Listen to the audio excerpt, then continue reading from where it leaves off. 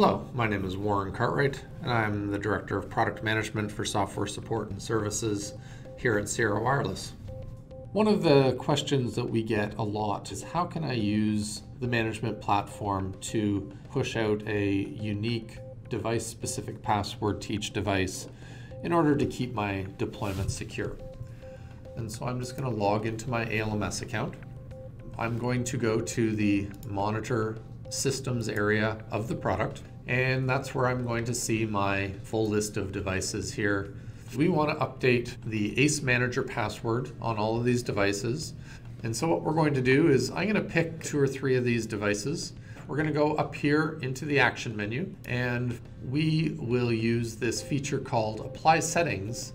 It's going to pop up a little dialog box here. The first thing that you need to do is pick the unique identifier of the devices. I always find serial number is probably one of the easiest things to do. You do have to do this on a device-specific basis. So in this case, you can see all of the devices I selected were RV50s. So I'm going to choose RV50 411.2.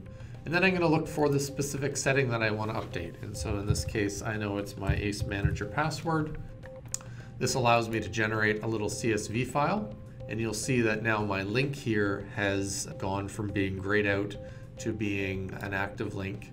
And so that's going to allow me to download this wonderful little CSV file, which I will now open, and we can see what my old passwords were. And so we're going to delete those. And then we can see that we need to go and repopulate this password, and then maybe use Excel to populate a random selection of characters onto those devices. What I would then do is save this as a new CSV file. I can now close this. I can then go and reselect that, scroll down here a little bit, and click Apply Settings. And now the next time that those devices check in, you will see this operation has been triggered. We're going to apply the settings on these 3 devices. They're going to get that new password pushed out to them, and all of those passwords are updated just like that.